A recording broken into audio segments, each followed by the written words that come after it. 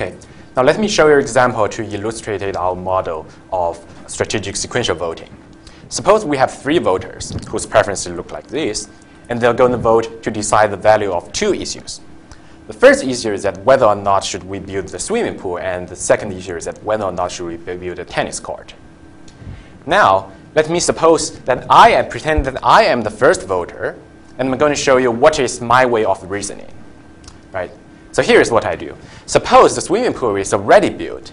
Then we're going to vote to decide whether or not should we build a tennis court. And then in the second stage, I'm actually comparing between ST and S not T, because we already assumed that the swimming pool is built, right?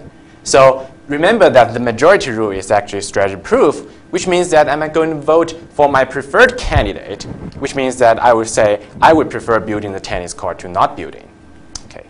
And similarly, the second voter and the third voter, they would vote not building the tennis court. And then based on the majority rule, the tennis court should not be built, right?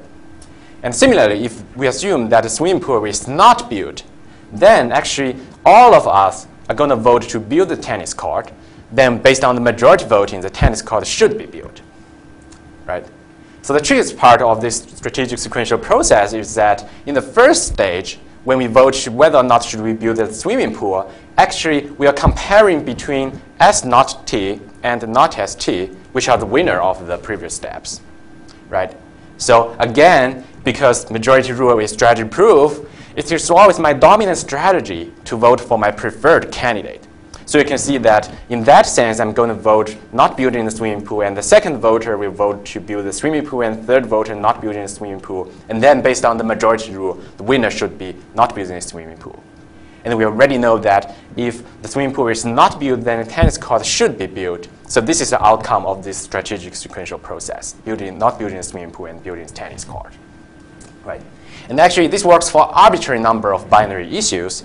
And we assume that voters vote simultaneously over these issues, one issue after another, according to an order O, which is given exogenously. And for each issue, the majority voting rule is going to be used to select the winner. And this is actually a complete information extensive from gain. And the winner is actually unique, which is computed via backward induction, which I showed you in the last example.